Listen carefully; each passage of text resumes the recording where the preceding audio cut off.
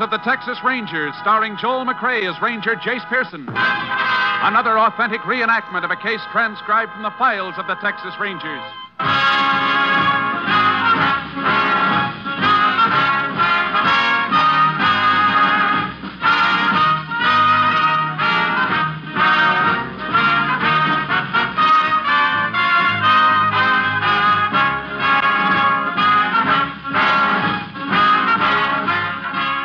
Names, dates, and places in the following story are fictitious for obvious reasons. The events themselves are a matter of record.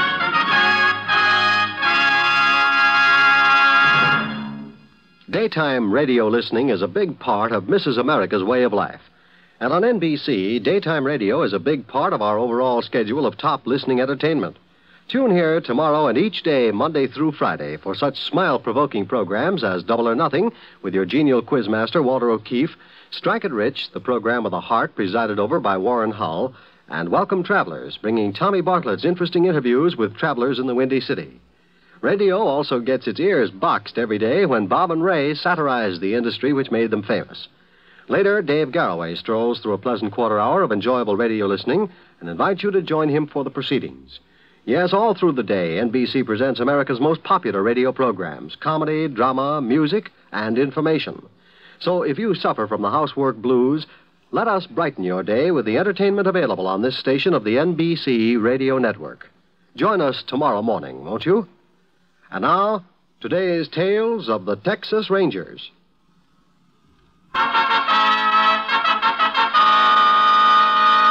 And now, from the files of the Texas Rangers, the case called Cover Up.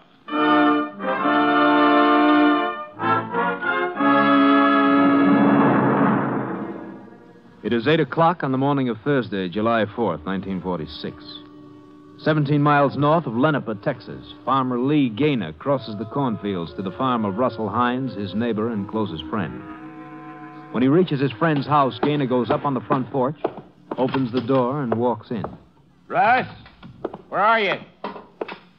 Russ, you back there in the bedroom? Who are you?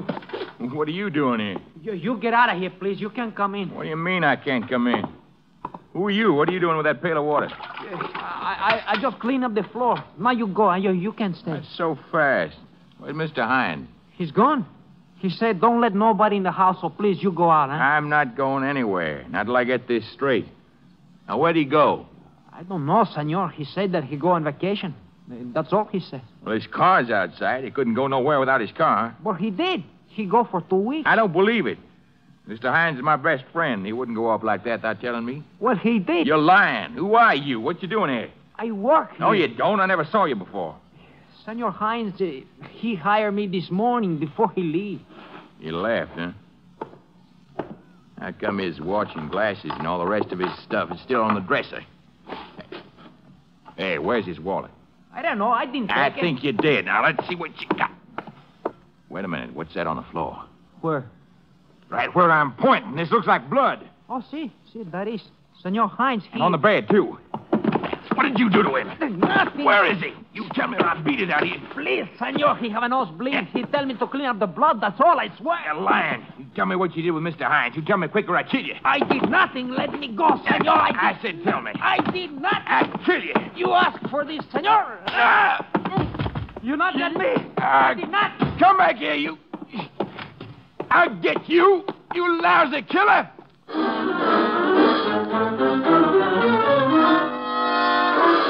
Lee Gaynor chased the stranger across the fields and into a wooded area. When the man ducked into the woods, Gaynor lost sight of him and was unable to pick up his trail.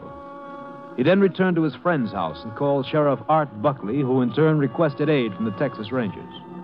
Ranger Jace Pearson was assigned and arrived at the farmhouse shortly after the sheriff. There's a blood on the floor, Ranger. He's trying to clean it up with that bucket of water. And there on the bed, blood splattered all over the pillow. You say this fellow told you Mr. Hines had a nosebleed? Yeah, but I don't believe that. Russ never had a nosebleed in his life, and I've known him since we was kids. I tell you, that Mexican killed him. You know if anything's missing? Yeah, Russ's wallet. Take a look at this dresser. Everything else is here except that. Here's his comb and his glasses. I know Russ better than I know my own brother, and I tell you, he wouldn't go anywhere without his specs. It makes it look bad, all right. Yeah. You know how much money your friend was carrying in that wallet? Just about. Russ drew $300 out of the bank on Tuesday morning. He's fixing to buy a Guernsey from Dave Morgan. Is that your friend's car parked out in front? Yeah, he sure wouldn't be going any place without that. Why don't we try to pick up that Mexican's trail? He might still be out in the woods. Well, he was heading into the hills when I lost him, Ranger. Might be afraid to come out. Yeah. Did you look around to see if you could find Mr. Hines in the barn, any place like that? No, I didn't. Stayed in the house waiting for you to come. Now, just where did you chase that fellow? Into the woods over there. Any other farms over that way? Not on this side of the hills. There's a good chance he's still out there. I'll get my horse from the trailer and see if I can pick up his tracks. In the meantime, Sheriff, why don't you look around near the house? Sure thing, Jace. I'll see you later. Now go along, Ranger. I know that hill country pretty good. All right. Maybe you can identify that Mexican if we catch up to him. He's got an awful big head start on us. Yeah, but if he's still on foot, he won't get far.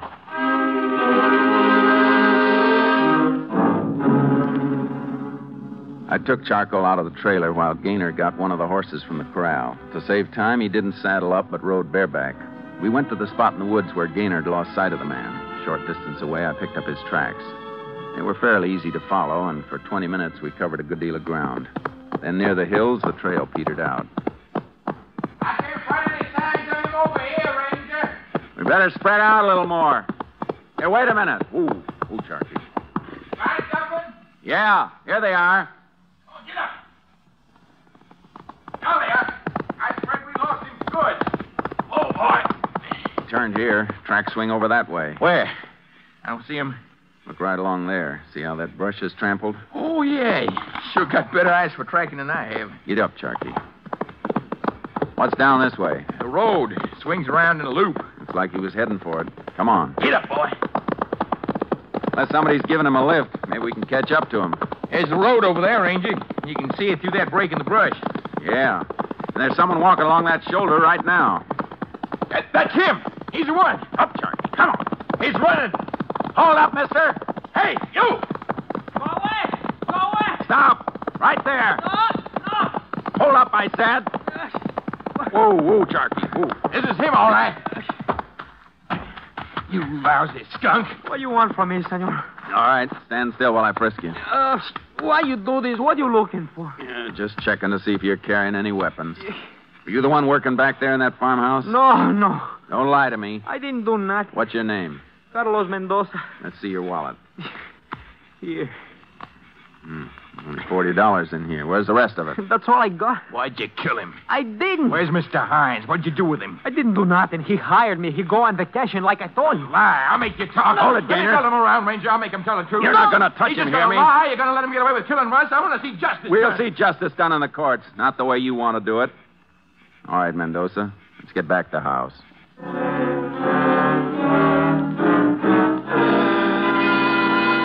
We took Carlos Mendoza back to the farmhouse where we joined the sheriff. His deputies had arrived and were searching the area for Russell Hines.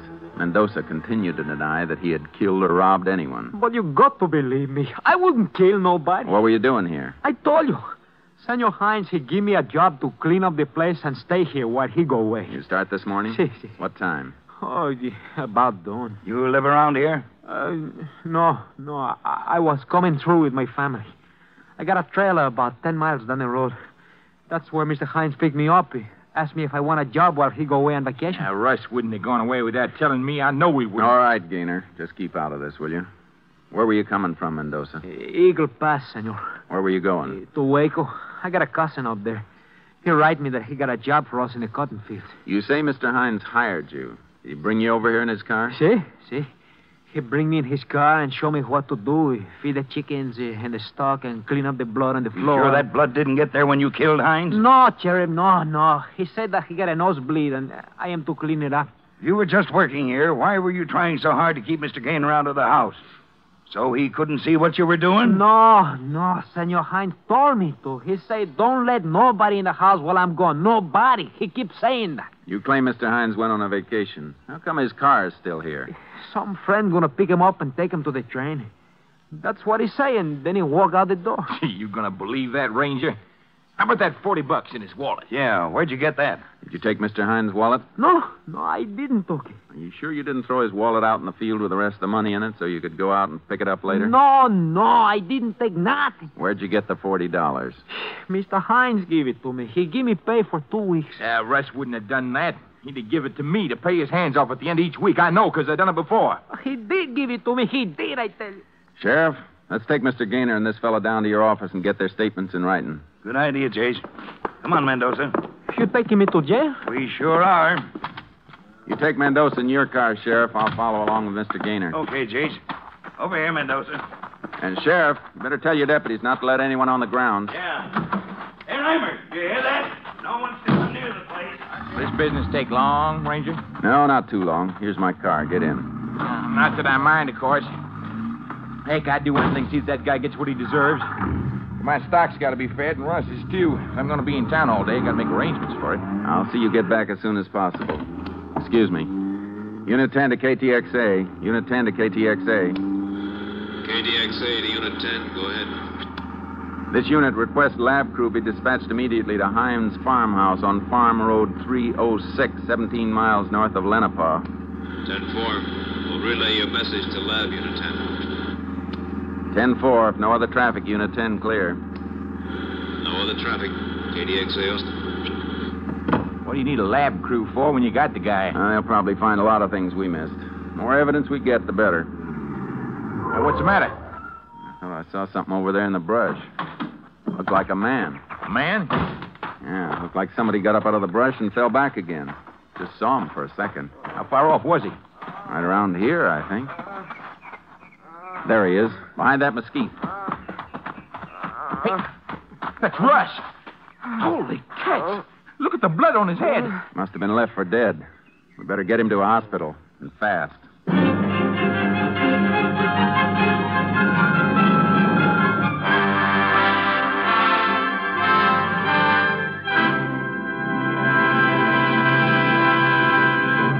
In just a moment, we will continue with Tales of the Texas Rangers, starring Joel McRae as Ranger Jace Pearson. At this time of the year, we spend a lot of time out of doors, hiking and camping and on picnic trips in the woods and the mountains. That means more danger of forest fires. This summer, thousands of acres of valuable timberland will be destroyed because of carelessness. And in these days of defense emergency, our natural resources are more vital than ever. It's up to you to be sure that you do not cause the tragedy, the shameful waste brought about by a forest fire. Just follow a few simple rules. Crush out cigarettes, cigar, and pipe ashes. Break matches in two after using them. Drown all campfires, then stir and drown them again. Find out the law before using any kind of fire. Forest fires destroy timber, wildlife, and the water supply. They destroy the natural resources on which our nation depends. So don't be careless for a moment when you're in the mountains or woodlands. Forest fires are our most shameful waste. So remember, only you can prevent forest fires. Now, Act 2 of Tales of the Texas Rangers.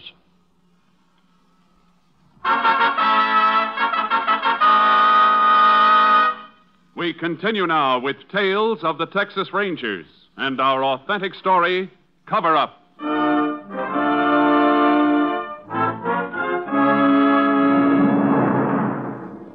Russell Hines had been beaten severely about the head and remained unconscious all the way into town. We got him to the local hospital where he underwent emergency treatment. I phoned the sheriff to come over. 2 hours later, Mr. Hines was conscious and able to talk to us. Sheriff Lee Gaynor and I walked down the corridor toward his room. I'd sure like to know what that Mexican hit him with. The doc says it was something round, like a piece of pipe. When I get my hands on Mendoza, it'll take more than 34 stitches to sew up his head. You better wait out here, Mr. Gaynor. Yeah, but I want to see... Let's not disturb Mr. Hines any more than we have to. All right. Go on, Sheriff. Mr. Hines? Yeah? We'd like to ask you some questions. Yes, sir. You feel better now? Yeah, lots better. Can you tell us what happened? I don't think I can tell you very much. Well, anything at all will help. Well, I woke up and heard somebody over by the dresser. All I could see was a flashlight turning on me. You couldn't see who it was? No, sir. It was too dark. Besides, I don't see very good without my glasses. Guess he saw I was awake. He came toward me and wham! I got hit over the head. That's all I remember. You know a fellow by the name of Carlos Mendoza? Who? Mendoza.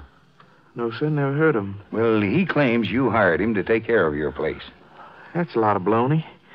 I don't have a hired man. Had one, but he had to leave last Tuesday. Who was he? A fellow by the name of Phillips. Howard Phillips. You think he could have done it? Well, I don't see how. He was too anxious to get off to work in the county rodeo over the 4th of July. He certainly wouldn't be coming back here. What kind of a man was he? He was pretty good. Seemed all right. Helped me break a horse. Was he with you long? No, just a couple of days. And you don't know anything about this fellow Mendoza? No, sir. If he says he works for me, he's crazy. Well, thanks a lot. We better let you get some rest now. We'll talk to you some more later on. Okay. Yeah, looks like this Mendoza boy's going to have to come up with a better story. I mean, since Hines says he never heard of him, Mendoza must have been the one who attacked him. Could be. Well, does Russ know anything about this guy Mendoza? No. Huh, I told you. I told you that lousy cotton picker's just lying to save his own skin. Sure looks that way. Everything's pointing to him. Yeah, but just because Mr. Hines doesn't know him doesn't prove Mendoza attacked him. What do you mean, Jace? It was something Mr. Hines said that hit me kind of funny, Sheriff. Mr. Gaynor, didn't you tell us it was after 8 when you walked in on Mendoza? Well, yeah? What's that prove? Mr. Hines says he was wakened by a flashlight in his eyes. This time of year, it's daylight by 5:30 in the morning.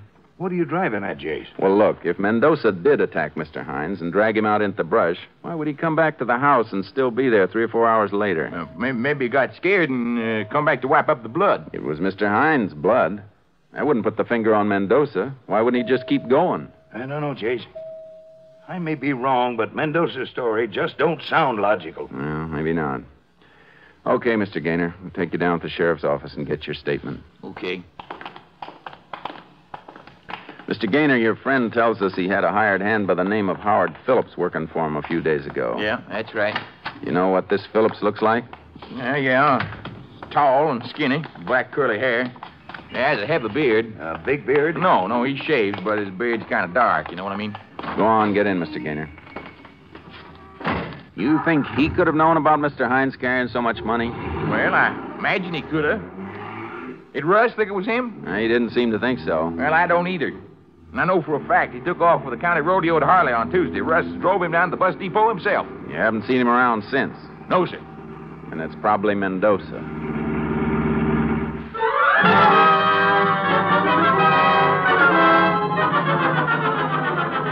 After we got Lee Gaynor's statement, we had a deputy drive him home.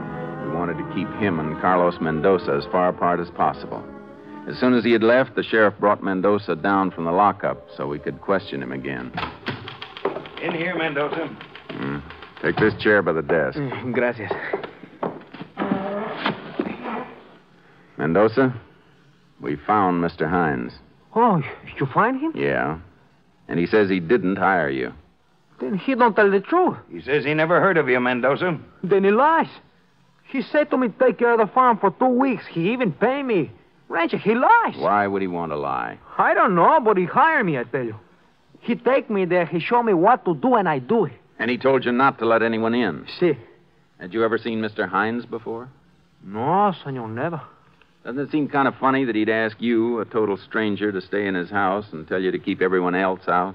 But he needs somebody. He said that he go on vacation. And you saw him leave? Si, senor. Then you're lying. He can't go anywhere without his glasses, and they were left on the dresser. Glasses?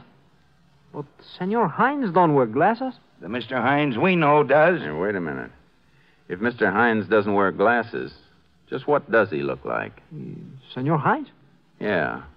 Well, he's a big man, about as big as you, but kind of bony. He got black hair. Jace. Did he look like he needed a shave? Si. You sure? Oh, I'm positive, senor. Why you ask me this? That sounds like Howard Phillips, Jace. It sure does. Maybe when he thought he'd killed Hines, he put Mendoza in the house to take the rap. Madre de Dios. Then it was not Senor Hines, huh? I don't think it was, Carlos. Then Phillips probably never did go to that rodeo. He might have, and come back last night to steal the money. Could have gone back to the rodeo this morning and used it as an alibi. Let's go to that rodeo and find out.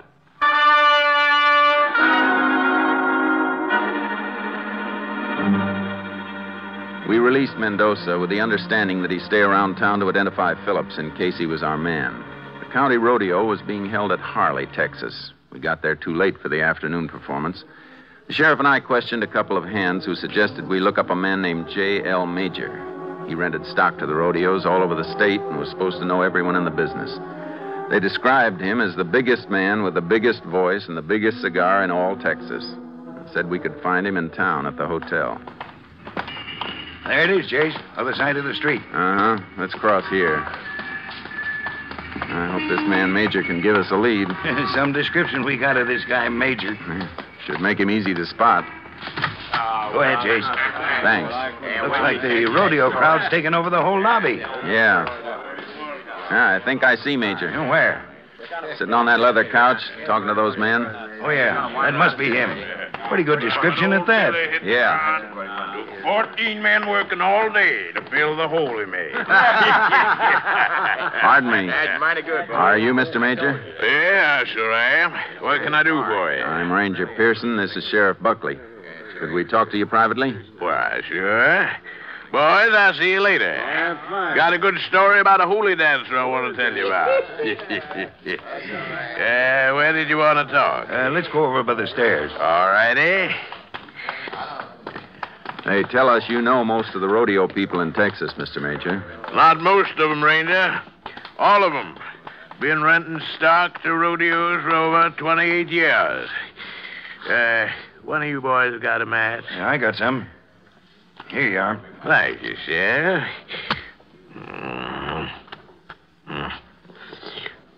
Yeah. You're looking for somebody? Yeah, a man named Howard Phillips. Howard Phillips. Phillips. Sure he's a rodeo man. Supposed to be working this one over the holidays. Uh-huh. What's he look like? Tall, lanky. Usually looks like he needs a shave. Curly black hair. Phillips. What's his line? Bulls? Cow milking? Bronx? We don't know. Can't think of any performers named Phillips. Got another match. Here you are.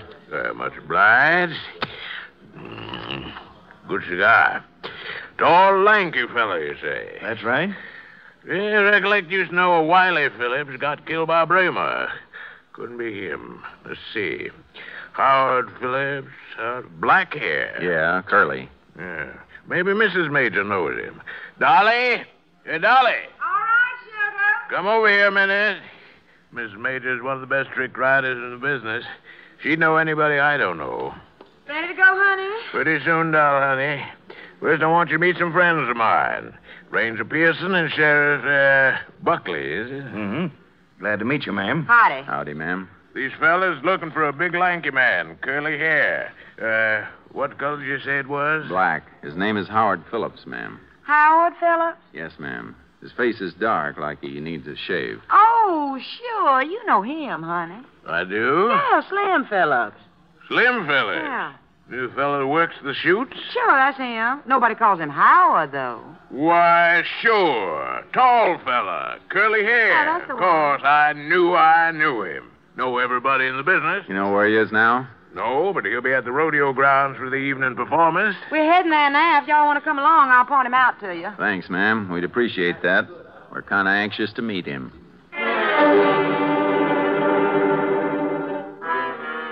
The sheriff and I went out to the rodeo grounds with Mr. and Mrs. Major. Slim Phillips hadn't arrived yet. We stationed a few of the local police outside the grounds and took up positions in the arena by the chutes. Phillips was due to work. Mrs. Major had gone ahead to get her horse and was warming it up for the evening performance. Look at that woman ride. Bet you never saw nothing like that before, Ranger. Hey, your wife sure knows how to handle a horse. Yeah, now watch this. And you go, Dolly. Perfect Russian drag, wasn't it? It sure was. It's a beautiful palomino she's got. Yeah, picked it out myself. How's that, honey? Awful good, Dolly. Awful good. Mighty nice, ma'am. Well, thank you, Ranger. Oh, by the way, I just saw Slim. Told him you wanted to see him. You did what? When? Just now. I yelled to him over by the corral. Come on, Sheriff. What's the matter, Ranger? Well, shouldn't I have told him? She's long on talent, but short on memory. Down this way, Sheriff. Yeah. You see him? No. There, that must be him, running through the crowd. Phillips, stop! Where'd he go? He's in those pens somewhere. Sheriff, you circle around through the crowd and work this way through the pens. Maybe we can flush him out. Where you be, Chase? I'll start from the runway and work toward you. Okay. Watch yourself now, Chase. Yeah. Phillips! Stop, Phillips! He's heading for those bulls, Chase! All right, Phillips. Stay right where you are. Okay, Ranger. Okay. You ain't gonna take me! No. Hold it, Phillips. Let go of me! I said hold it. All right, Ranger. I've had enough. Don't hit me again. Don't hit me. Get up. Chase, are you okay? Yeah, Sheriff. Now, hold out your hands, Phillips. The framers are getting a little bit edgy, Chase. We better get him out of this pen. Yeah. So he can walk right into another. Come on.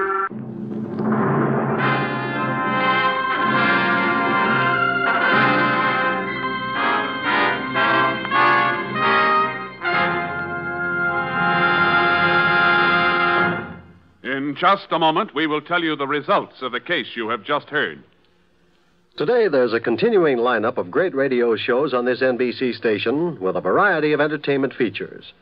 Later this afternoon, Best Plays will present The Philadelphia Story, Philip Barry's highly successful comedy of manners. Starring in The Philadelphia Story on Best Plays will be Betty Furness, Joan Alexander, and Myron McCormick. In the music department this afternoon, you're invited to keep tuned for a full-hour concert from world-famed Hollywood Bowl. Today's concert will feature Dorothy Warren Scholl, Jan Pierce, and Igor Gorin. Another highly entertaining program today on NBC will be broadcast from Meredith Wilson's Music Room.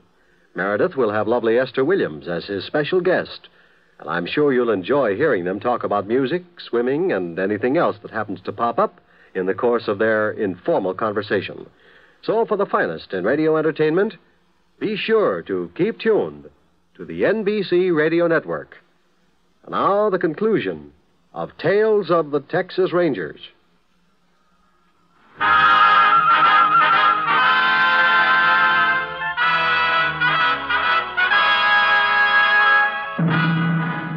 And now, here are the results of the case you have just heard.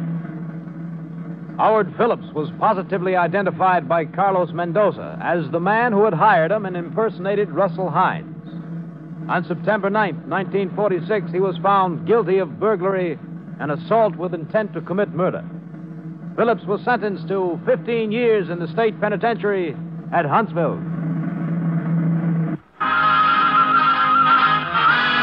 Next week, Joel McCrea in another authentic reenactment of a case from the files of the Texas Rangers.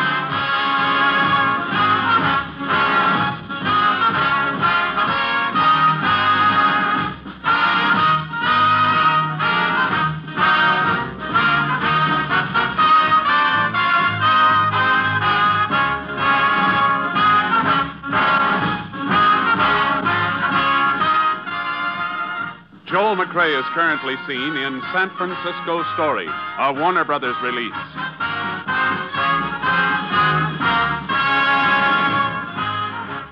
In the cast, you heard Tony Barrett as Carlos Mendoza. The role of Mr. Major was portrayed by Paul Frees, and Dolly Major was Betty Lou Gerson. The part of Lee Gaynor was played by Lamont Johnson. Leo Curley was the sheriff, and Lou Krugman was heard as Slim Phillips.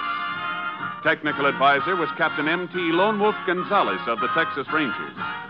This story was transcribed and adapted by Betty Mears, and the program was produced and directed by Stacy Keach. This is Hal Gibney speaking.